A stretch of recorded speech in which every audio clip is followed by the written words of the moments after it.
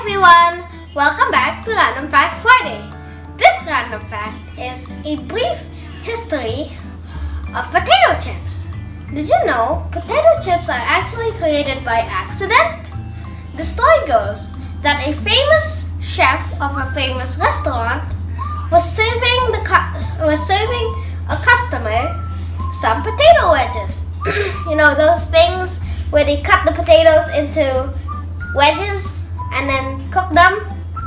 Yeah, he was serving the customer some of those things.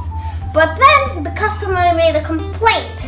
He said, "These potato wedges are too thick." And then the chef wanted some petty revenge. And the chef took that plate because he felt very offended because he was very famous, you know.